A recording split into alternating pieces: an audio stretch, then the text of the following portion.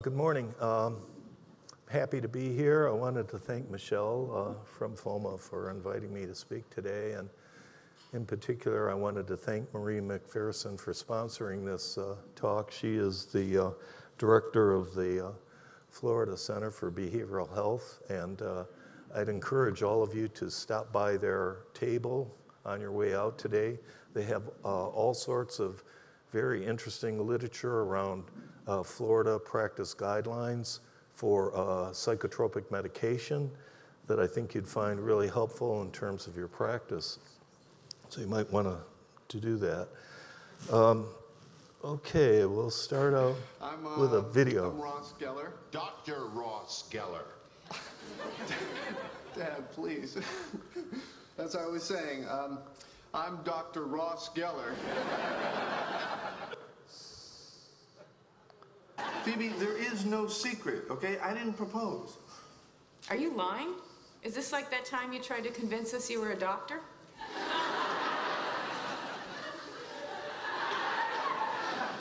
I am a doctor.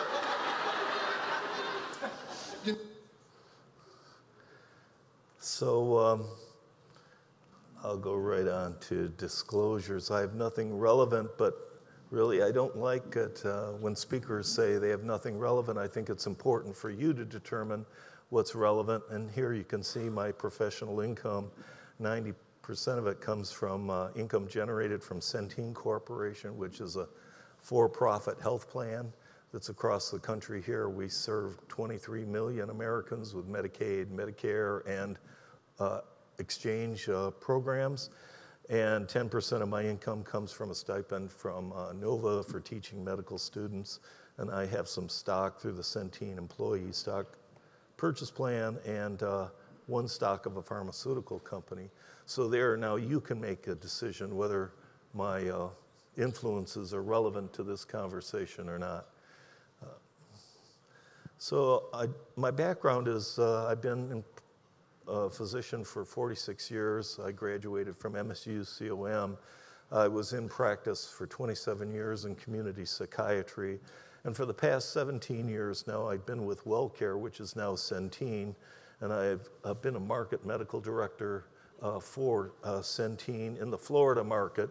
And I've been in the pharmacy division for many years doing utilization review of pharmacies. So when you send a prescription in, and it's not part of the preferred drug list, then I end up reviewing it and reviewing the prior authorization requirements and so on. I've also been involved in teaching NOVA students at the Patel School in Clearwater, and I've worked closely with Ken Johnson, the associate dean there, to develop clerkships in psychiatry with 5 of our biggest mental health centers. I'm on the MSU COM admissions team, and it's been fun to meet these prospective students that are applying to Michigan State for DO school. And it's both these activities, both the Patel School and MSU COM, that kind of motivated me to put this slide deck together and maybe to share it with you to get your thoughts on it. After 46 years in practice, you can get rather cynical, and it's been a refreshing, invigorating experience to work with these students, both at Patel and to meet these students that are applying for medical school. And it made me really think about what is it they're going to enter into, what kind of experience are they going to have as physicians in the next 20, 30 years. And I wrote an essay on this, and it was in the FOMA magazine called Whatever Happened to Marcus Welby. And I don't know if you saw it or not, but it's kind of my experience. And so I have had personal medical experience, really, that I'm going to share with you as well. During this past 5 years in particular, I was healthy up until 5 years ago, and I had some medical problems, and I'm going to share those with you as we go through this slide a little bit. So Marcus Welby was a esteemed doctor right on TV for, I think, 10 years, and he was beloved by all of his patients, and he was part of the community, and he made house calls, and he went to the hospital, and he had a younger partner that he mentored, and he was what we idealized the physician to be, right? And some of us that are older in the audience, we remember these days and the way practice was back then and how it is now. When I first started in practice back in 1980, it was like there was no managed care whatsoever, and you were free to admit and discharge patients as you saw fit, right? And it's changed quite a bit since that time. So, reflecting on our osteopathic profession over 46 years, what's happened to our profession? Those videos that you saw are examples. Many of us remember when we first went into DO school, people ask you, what is a DO? Aren't they like chiropractors or something? Or are they like orthopedic surgeons? Can they prescribe medicines? Well, we've come a long way from there, haven't we? We have universal acceptance of our credentials by all the states, by all the hospitals across the country. There's no questioning about what DOs are now. We've grown to over 146,000 DOs in 50 states, 38,000 DO students, a 30% increase in the past 5 years. 25% of all medical students now go to a DO school. And in 2023, more than half of all DOs will become primary care physicians or internal medicine or pediatricians, which is really remarkable. The majority of DOs are under the age of 45, so it's a young profession and growing like crazy. What are the weaknesses of our profession? Well, all of the DO hospitals are gone. Most of us in my age bracket remember when we had DOH in Detroit, we had Botsford in Detroit, we had Grand Rapids Osteopathic, we had Chicago Osteopathic, downtown Hyde Park, out in Olympia Fields. All of these hospitals are gone now. And somehow we missed the boat on becoming a corporate entity and having an HCA-like system of hospitals. Our residency training programs have just recently been turned over to the ACGME. So what's going to happen to our osteopathic philosophy, our osteopathic beliefs, principles, and so on, as we join with the allopathic profession in terms of our training programs? We had 6 colleges of osteopathic medicine when I was going to MSU, and now we have 40 colleges of osteopathic medicine. And how do we develop faculty with 40 new schools? I mean, it's a challenge, and we're going to have to rise to the standards of the allopathic medical schools. And I remember at one time I was chairman of Psychiatry at Chicago Osteopathic, and I was recruited to go there because I'm board certified by MD and DOs. And so I was proud to go down there and be a part of that. And we recruited 4 residents to start out. But those 4 residents, and I want to say that I had the chairman of Michigan State come to Chicago Osteopathic and take a tour and give us a report on what he thought we needed in terms of faculty development. And he said we needed 10 full-time psychiatrists.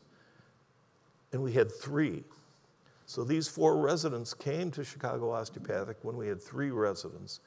And they could have gone down the street 3 blocks to the University of Chicago, where they had 23 residents, 23 faculty, full-time faculty. So our medical schools are going to have to really compete for students and meet the criteria that the allopathic medical schools set on some level. And I was just speaking with the dean of one of our medical schools just recently, and he said some of the medical schools have a 30% decrease in applications. It's really the very first time that they've had decreases in applications. So there is some competition for these students now. And the AMA indicates it has over 1 million physicians, students, residents in its Rolodex, and 270,000 dues-paying members. So we are a minority still, even if we're a growing minority. So the threats are we seeing the demise of primary care in the United States? There's articles out all over the place suggesting that primary care is a specialty that's, on the way out. And the competition in primary care from nurse practitioners and APRNs who prove to be less costly in terms of hiring them. I know that in my role as market medical director in Florida, I go to all the community mental health centers all over the state, and many of them are hiring nurse practitioners to do the medical part of the care of the patients. And if they can hire a nurse practitioner for half of what they hire a primary care physician for, just like any other business, they're going to try to do the low-cost alternative. Will there be an oversupply or an undersupply of physicians in the years to come? Our associations say that there's a significant undersupply of doctors, but I'm not sure if that's the case.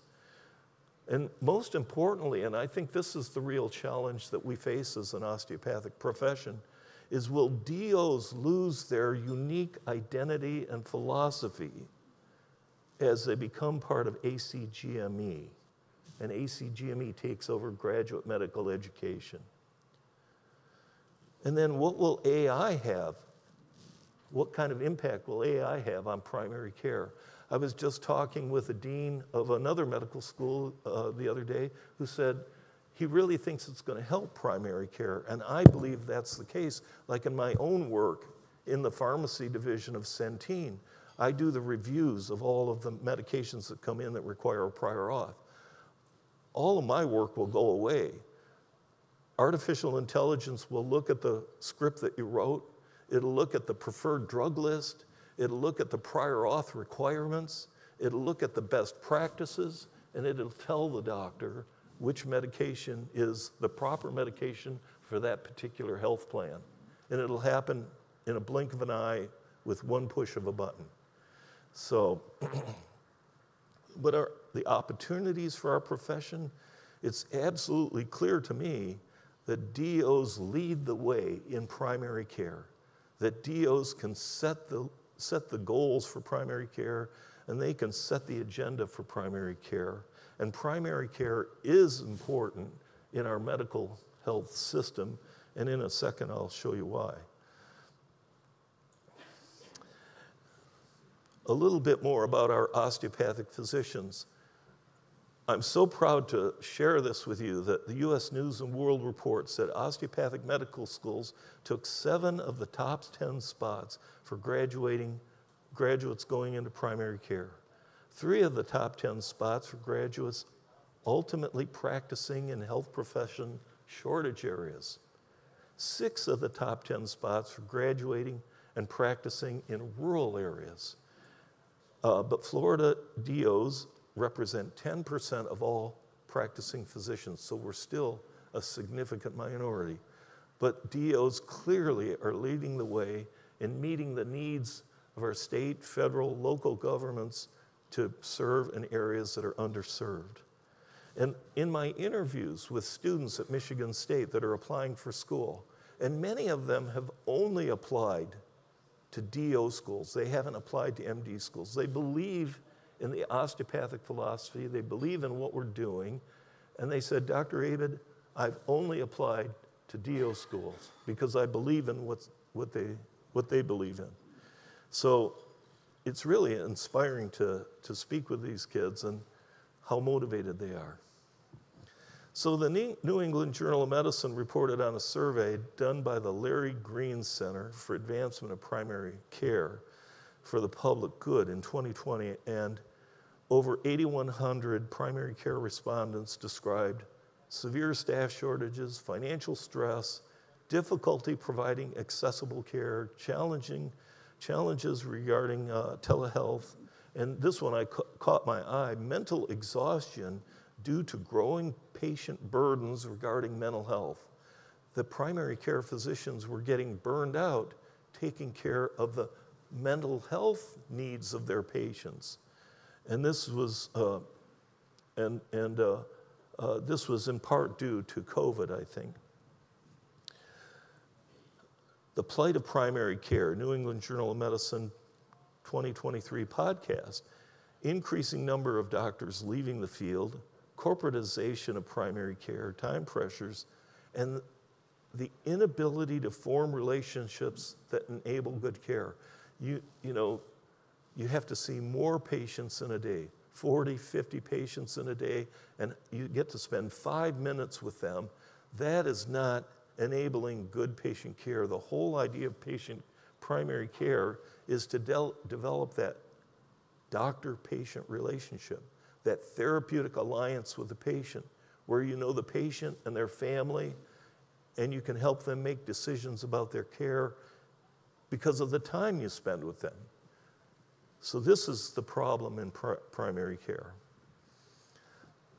Medical Economics in August of 2022, are primary care physicians being replaced? Increasing number of doctors leaving the field, more doctors reporting physician burnout, the aging of the patient population, increased morbidity and mortality because of COVID, and we see that even now after post-COVID, people getting sick as a result of COVID. The aging workforce, 2 of 5 physicians will be over 65 in the next decade. And the role of nurse practitioners and physician assistants, 106,000 nurse practitioners in 2004, now doubled like 355,000. Same with PAs, 89,000 in 2010, 159,000 now. And the average salary being $139,000, competing with primary care physicians in this space. So the Harvard Business Review had some ideas for solutions to these issues. They said they believe we need to expand and improve primary care to achieve better health care outcomes. Primary care involves broad, deep relationships that technology can't capture in a patient encounter. EMRs need to be more clinically focused rather than focused on billing, and that reform of the payment model is extremely important. America spends 50% less than other industrialized countries on primary care. So we all have to join together and advocate for improvement in reimbursement for physicians. And I can tell you, in terms of Centene's relationship with primary care physicians, Centene is all about finding ways to reimburse physicians to lower medical expense. And if you can come up with a program that lowers their overall medical expense, they will contract with you for it. Like anything that reduces readmissions to the hospital, like Centene is all about that. Financial incentives linked to higher value care, better patient experience, a lower total cost of care, and longer life experience. I'll tell you my own personal experience. I went to, 5 years ago, I was getting really sick, and I wasn't sure what was wrong with me. I went to see my primary care physician. She couldn't see me. She was taking care of her husband, who had a medical problem himself. So that's understandable, right? And her partner was booked up taking care of all her patients. So I went to a GI doctor because some of my symptoms seemed to be like GI. And I called the office. They said, we can't see you for 3 months, but you can see our nurse practitioner. So I went in and saw the nurse practitioner. The nurse practitioner took my history, and they did my vitals. My blood pressure was 150 over 110. And after the interview, she told me to get these labs and come back in 2 weeks. And no physical exam whatsoever. No physical exam, no repeat of my blood pressure. Later that evening, I got very sick, and I went to the ER, and it turns out I had BPH, and I had hydronephrosis associated with BPH. And my creatinine was like through the roof. And 3 days later, I get a call from the nurse practitioner. She said, your labs are really bad. You better go straight to the hospital. I said, I'm in the hospital. So this was the kind of, you talk about patient experience. This was not a good patient experience for me. And when I got in the hospital, actually the hospitalist was a DO and was marvelous, fabulous, did a great job, took good care of me. I would have preferred to see my family physician, but my family physician did not come into the hospital. They were totally outpatient, totally separated from inpatient care.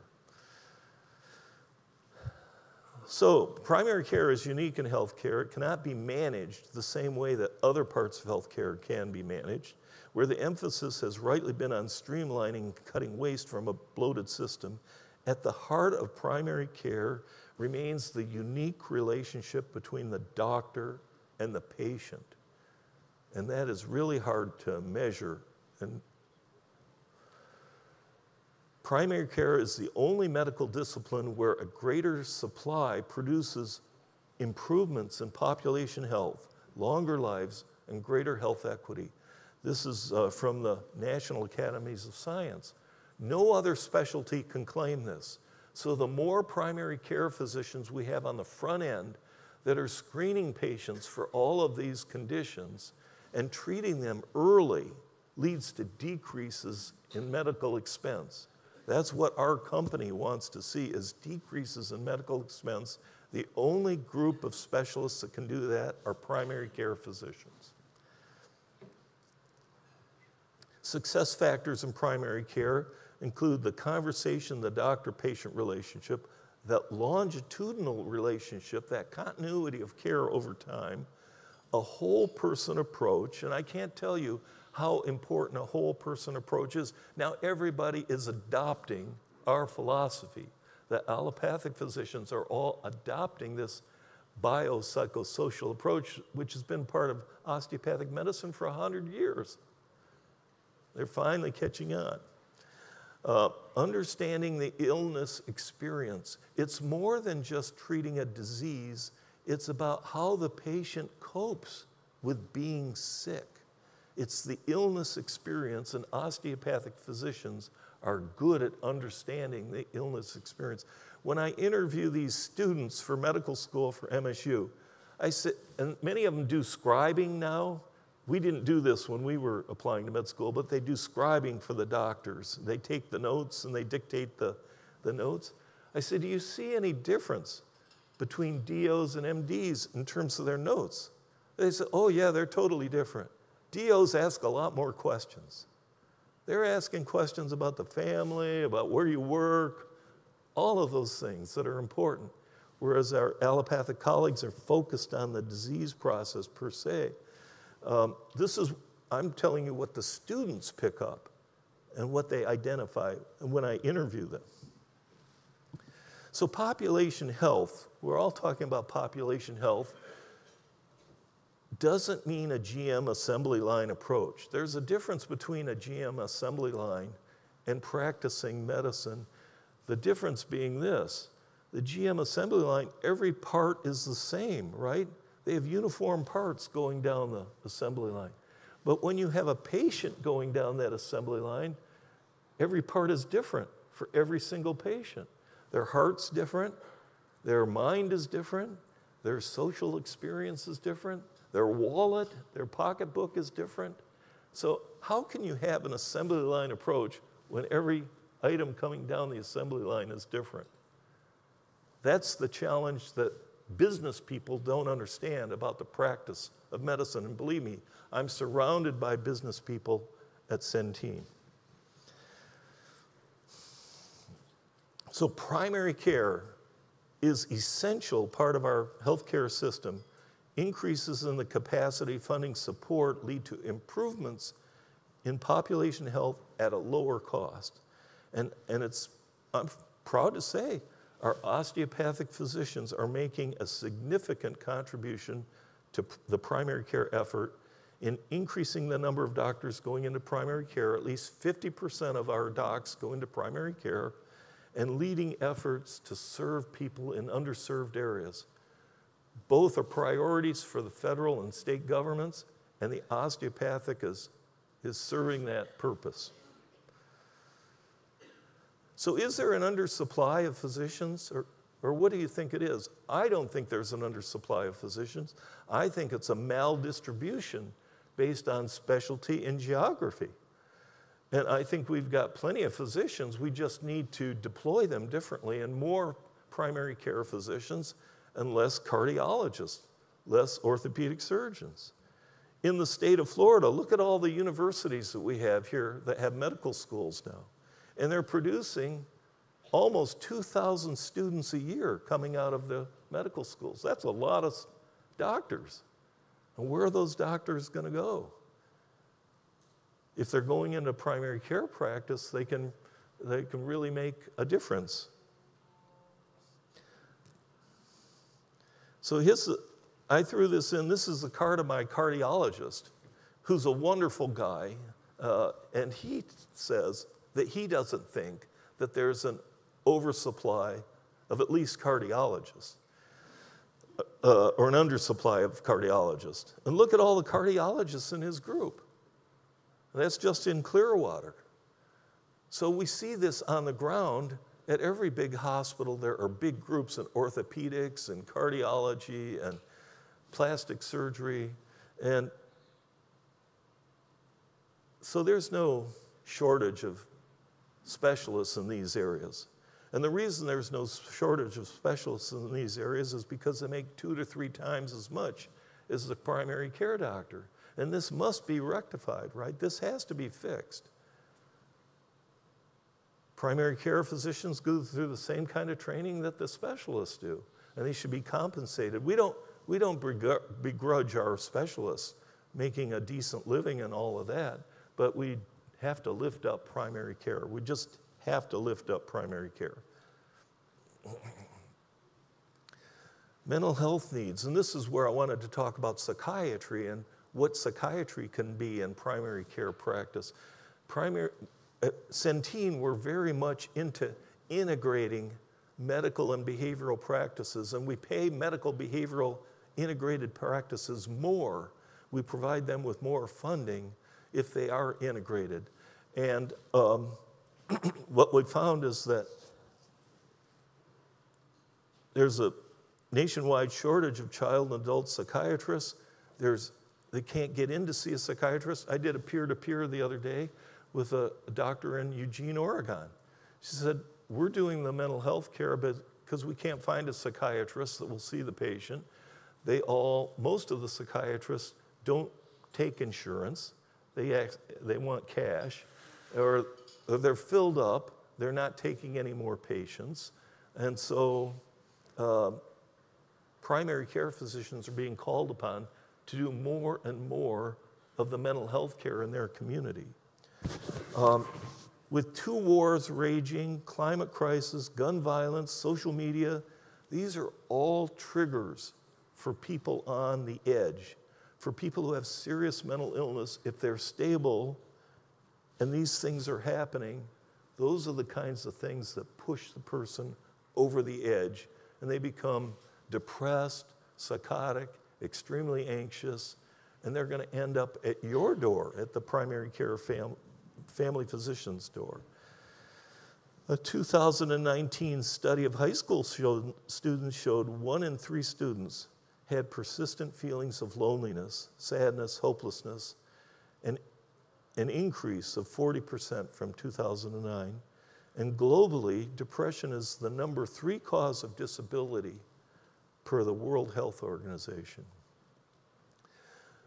Mental health crisis in the U.S. is exemplified by over 50,000 suicides in 2023.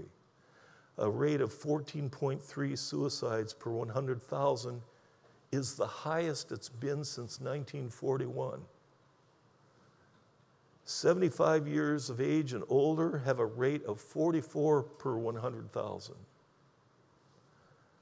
And COVID has a big part to play in this, causing isolation, feelings of loneliness, people feeling separated, and then people working from home. I'm working from home now, And it's totally different than when I used to go into the office in Tampa and relate with all of my colleagues at work. It's a very isolating, lonely kind of feeling. But you want to remember the 5 Ds of the elderly: depression, disease, disability, disconnectedness, and deadly weapons.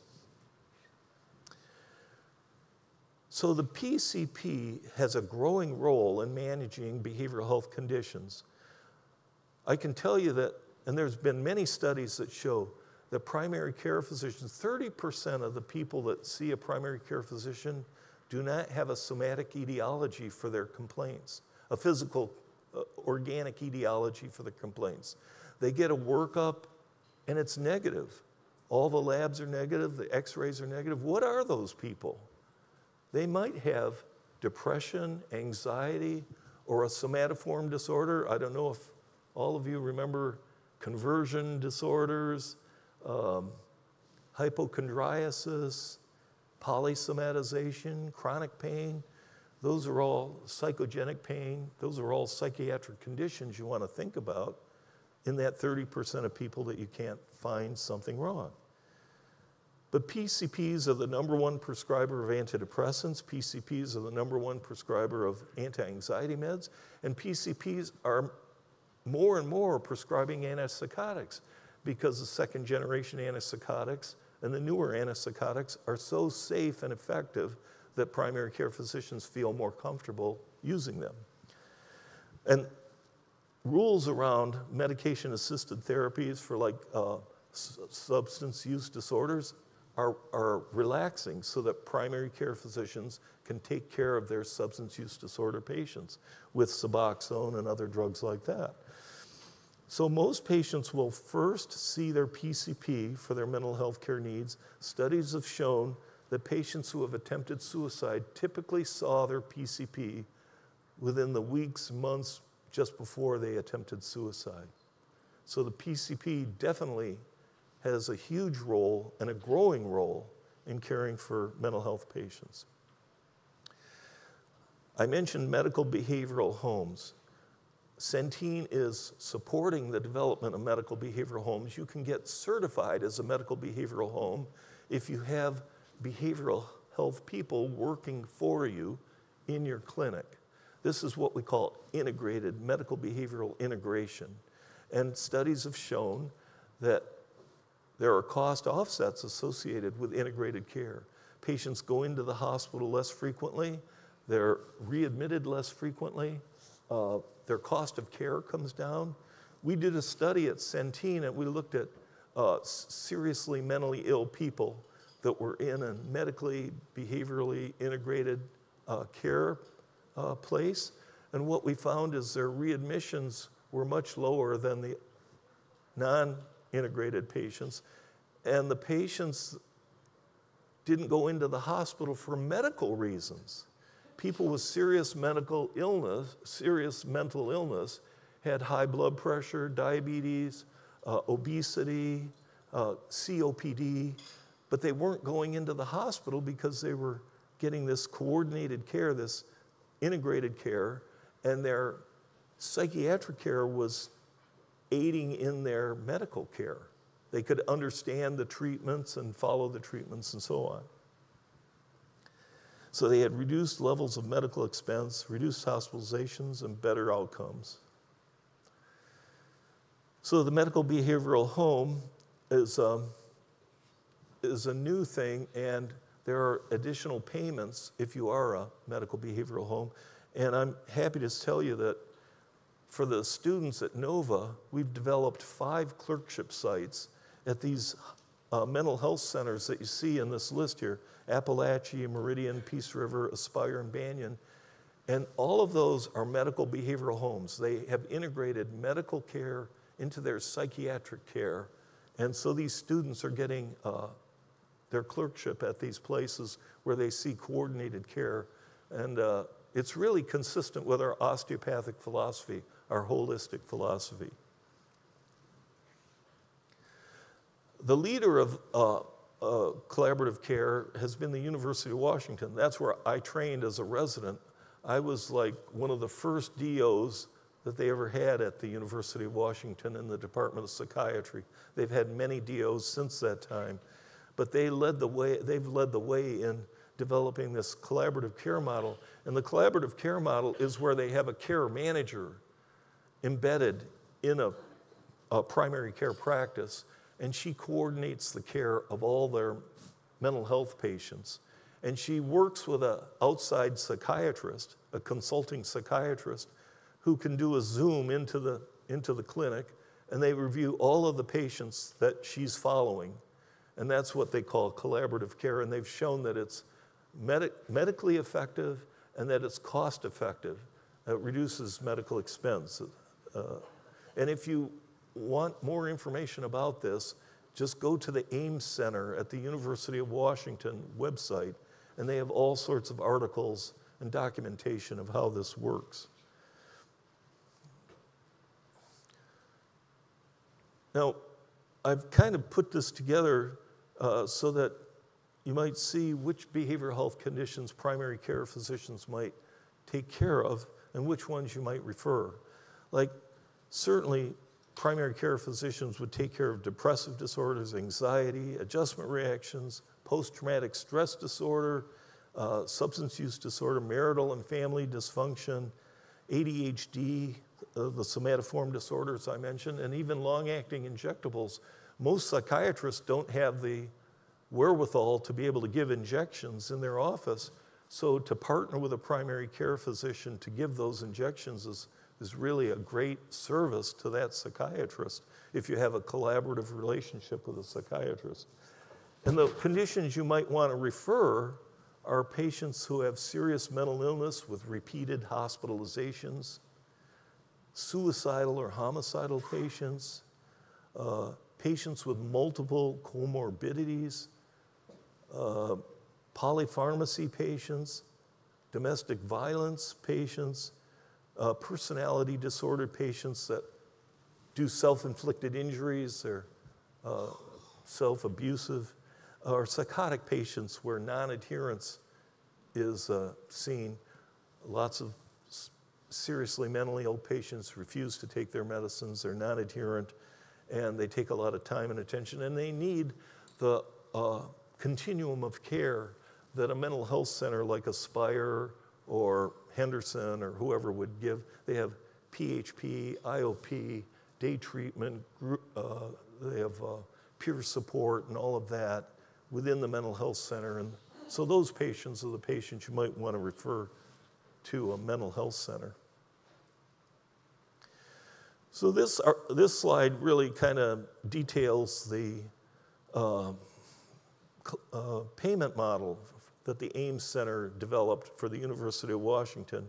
And you can see by the dates here that over time, more and more services are being included for payment. Like in the old days when I first started in practice, you could not see a patient for a medical condition and a behavioral health condition on the same day. And now that's gone. You can treat a medical problem and a behavioral health problem and bill for those services on the same day.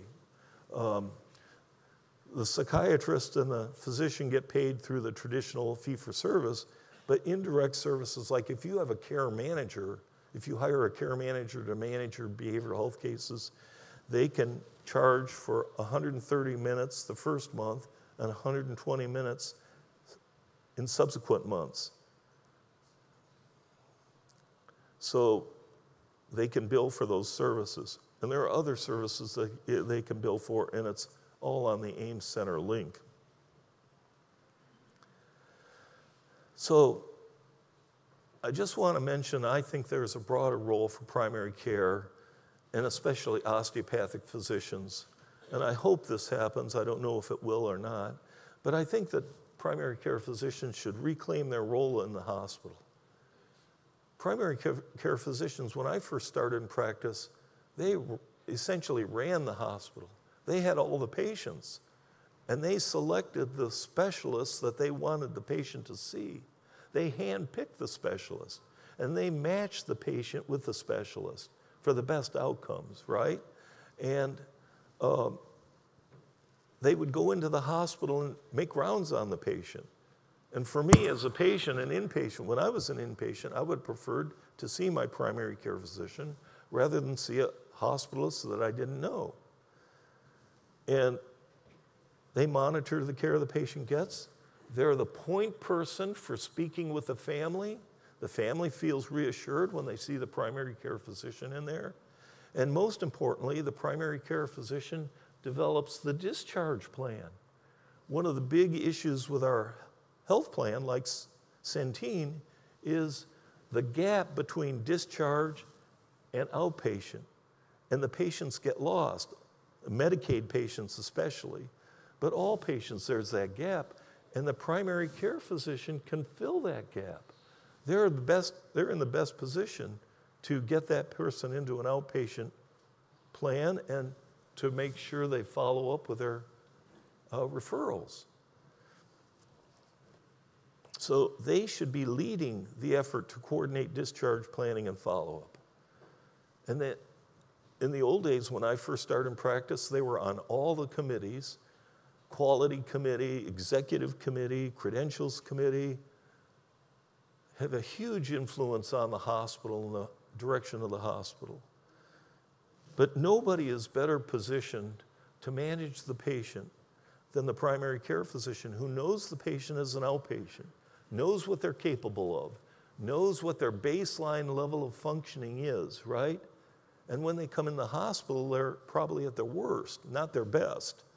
And so the primary care physician sees them through the worst, along with a specialist, cardiologist, whoever else has been chosen to participate in their care by the primary care physician. And then when the patient leaves the hospital, the doctor is aware of it. How many of you have had patients go into the hospital and come out of the hospital and you never knew they were there? That is not a good patient experience. So the PCP is a single person who can provide true continuity of care for patients, true continuity of care, lead the discharge planning process with the goals of discharge planning to be an outpatient visit within 7 days, which is a quality metric, right? Reduce 7 and 30-day readmission rates. You're reducing the cost of care. The insurance companies will love you. Increase patient satisfaction. The patients and the families would prefer to see you than to see some stranger hospitalist person. And you're reducing medical expense through this whole thing. And while you're in the hospital making rounds, your nurse practitioners, physician assistants, your social workers, psychologists, and care managers are the team that's taking care of your outpatients for you in a coordinated, team-based approach. Now, to just talk a little bit about burnout for physicians. A primary care physician needs diversity in his practice. If you're in a primary care practice, you're employed and you're working 8 to 5 and you're seeing 50 patients a day, that is a recipe for disaster and burnout, right? It's just gonna happen. Autonomy is good for burnout. Being in control of your life and your environment is good for burnout. Diversifying your practice so you're seeing some people outside of your office. Maybe you're doing some consulting for a healthcare organization in your area or something like that. Getting out of the office, relating with the specialists in the hospital is an antidote to burnout. Every day that you go into the hospital is CME for you. You're working with your specialists, you're absorbing information. We didn't have doctors complaining of burnout 20 years ago or 30 years ago. Consulting for other human service-related organizations in your community, owning your own business, setting your own schedule, pace, vacations, CME, being in control is the way you avoid burnout. Hiring your own staff and medical team. And I'm only bringing these things up because I've been talking to all these students that are applying to med school and these students that are on our third year clerkship, going through the clerkship experience, and they're asking these questions. And that's what brought all this to mind. And what's life going to be like for them as primary care physicians? If 50 or 60% of them go into primary care. And I think it's up to you, all of us, to set the stage for them to have a better existence than we've had ourselves, right? It's time for all of us to stand up and speak out and to help these students to have a better professional life and personal life than maybe we've had. The next generation of osteopathic physicians, osteopathic medical schools should be required to have a family practice department. Many of them don't. Medical education experience should be holistic, keeping our osteopathic philosophy and traditions intact, mind, body, and spirit, with a greater emphasis and more time spent on mental health, social determinants of health, as well as biomedical issues consistent with our osteopathic principles. More community-based training. Like, I'm really happy to tell you that psychiatry residents are now going to these community mental health centers and rotating through these community mental health centers. Back in the day when I was a resident, they stayed in the ivory towers of the university hospitals, like University of Michigan. You stay right there. You never venture outside. But now they're going to the community mental health centers in the various counties, and they're getting a real experience. This is what real life's like. This is where students are actually, this is where patients are residing at these mental health centers, and you have to work with the communities and the resources that are available. I hope and pray, and many of you may know more about this than I do, is the ACGME PGY 1 year going to include a full 12-month rotating internship? How many of you took a rotating internship? I did. You did pediatrics. I delivered 50 babies, I think, when I was an intern. I've never forgotten it. These are things you never forget, these experiences of medicine, surgery, pediatrics. It's the foundation of what our osteopathic philosophy is. A return to private practice where physicians are truly autonomous, independent, separate from the hospital, and make decisions based on patients' patient's interest, not the hospital's interest. Compensation solutions that don't discourage students from going into primary care has to be addressed. And all of you, if you advocate in a state legislature or Medicaid payments that reimburse primary care to a greater extent, that's what we need. Health plans like Centene, like my company, and just to tell you a little bit about my company, we manage 23 million people over the 50 states. We have 63,000 employees, if you can imagine that. And the revenues of Centene are like $130 billion. So it's a big organization. The contract for seriously mentally ill patients in Florida was $1.1 billion, and we won the entire bid. So we were responsible for over 130,000 people with serious mental illness. But the Centene is willing to work with providers to develop compensation models where they share the savings with the provider. It's called shared savings. So if you figure out a way to reduce readmissions of a seriously mentally ill patient population, they're willing to share that savings with you. And all the health plans are doing this. They're trying to be really innovative in how they approach compensation. So, what do you tell DO applicants and students? This is what I'm telling them. Go into primary care in the tradition of osteopathic medicine. Expand your role in BH through collaborative or integrated models. Own your own practice, be your own boss. Build a team of support around you, including BH clinicians, so you don't burn out. Go back into the hospital and assert your role as the personal physician of the patient.